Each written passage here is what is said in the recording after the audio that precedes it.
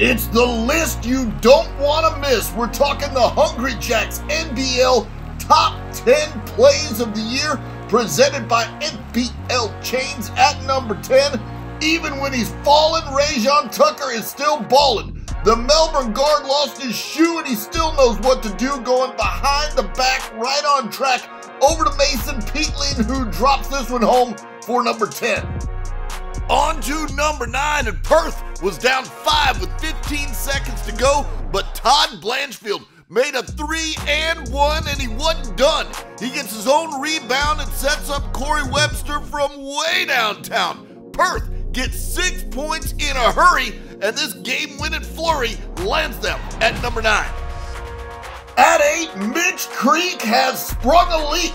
Justin Simon comes crashing in from heaven's gates to absolutely detonate as the wing for the Kings is showing off those springs. Justin busting out the thunder dunk that left Mitch sunk at number 8. We're up to number 7, and with 2.1 seconds left, Kawat Noy has got a screen for his boys, setting Sean Bruce loose, and Angus Glover's pass was deft, so Sean called game and just did the step. The Kings are now the champs because they know how to close, as this play shows, getting in at number 7. At 6, same team, same situation, but when it's your birthday, you get the design play. Sean Bruce with the perfect pass, and Kawat Noy was up to the task. All alone on the wing, Noy making the game winner sing. He gets in at number 6. On to number 5, and Isaac Humphries deserves credit for the try, but he's no match for this man who can fly. Dang doing his thing as he rises up like a lightning bolt in reverse and then crushed this on Melbourne with a supersonic burst. He gets in at number 5. At number 4, where we always get up off the floor, and Kai Soto gets caught in the blizzard from the dunking wizard. Xavier was Sydney's savior this season, and this stuff right here was just one of the reasons. Xavier Cooks in at number 4. On to number 3, and folks, this is not hyperbole. Mitch McCarron with perhaps the best blind find behind the spine dime to blow your mind of all time.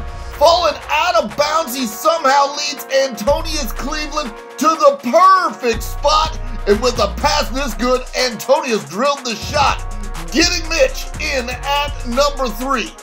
At number 2, Xavier Cooks is more dangerous than a shark in the kids' pool, and this time when he goes up, he takes Isaac Humphries to school. The MVP on his final NBL Top 10 rim spree, so Sydney fans, just take a moment to savor the talent of Xavier. He's in at number 2.